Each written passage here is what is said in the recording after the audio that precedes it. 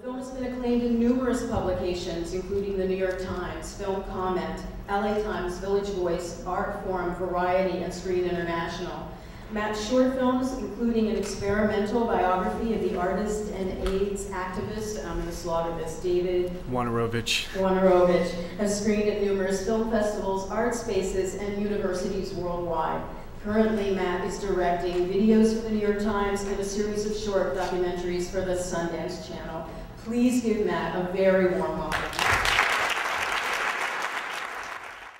So people are saying it's experimental. Do you agree with that? Is it an experimental biography?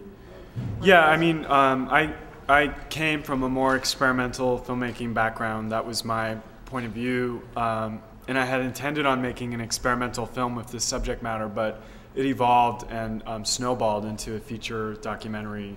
And the visual language in the film is fairly unconventional.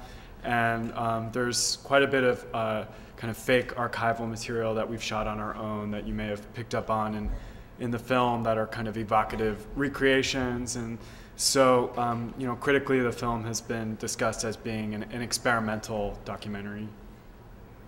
Yeah, but it does have structure. And first of all, it's difficult to get into Berlin if you don't have some structure. Yeah, I mean the film is steeped in storytelling, and it is an emotional experience. It's really just has a form that you know is not the traditional broadcast documentary form. And one of the things I like about it, and it's mentioned in periodicals like Film Comment, is that it's kind of not over the top. It doesn't hit you over the head. There's something sort of quiet and subtle and beautiful about it. But not only, you know, the cornfields and things, but people's voices, his lover's voice. It seems like, you know, he's known you forever, clearly he's very comfortable with you. I think documentary filmmakers always want to know, how do you do that?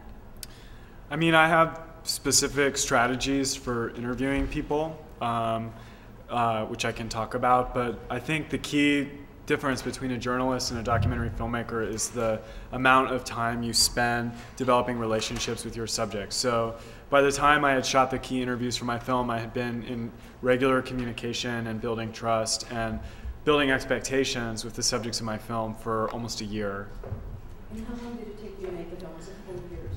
The film took 2 years to make, and then the process of traveling with it to film festivals and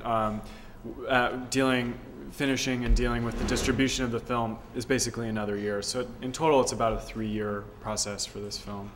People don't know, a lot of people don't know who Arthur Russell is. So can you tell them who he is and maybe compare some of his music to music they might know?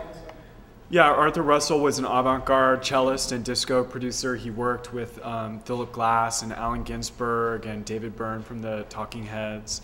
And he died unknown, but about 4 years ago, his music started being re-released, and a renaissance kind of started, and he's developed a kind of international cult following.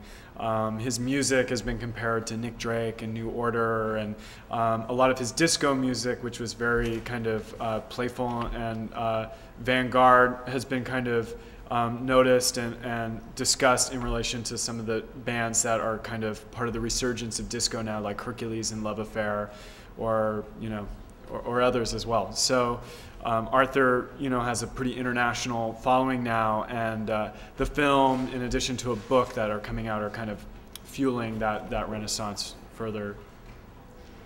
So in Filmmaker magazine, you talked about the plot points, about where Arthur started, and his being in the kitchen. Can you sort of run through some of that for them? Yeah, I mean, Arthur's story is somewhat conventional. I think the figures he crossed paths with and ended up collaborating with are less conventional. He grew up in Oskaloosa, Iowa, which is, your standard Midwestern town.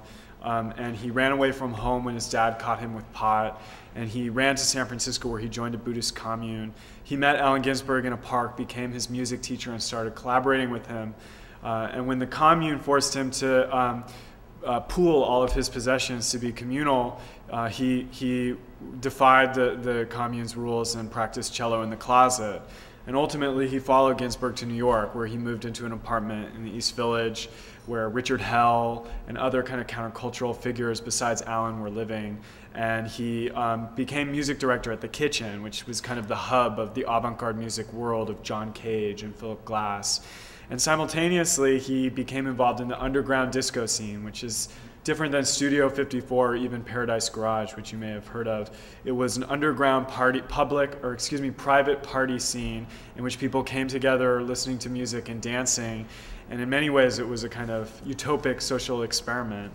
And between these two worlds, Arthur created music and ultimately developed a body of work that was kind of solo, cello art songs, almost like art lullabies, some of the material you heard in the first clip. And he continued to make progress, but lots of career opportunities passed for him because he was a perfectionist to a fault, and he could never complete or finish any of his work. And then Arthur got HIV, and he ultimately died of AIDS before he was really discovered.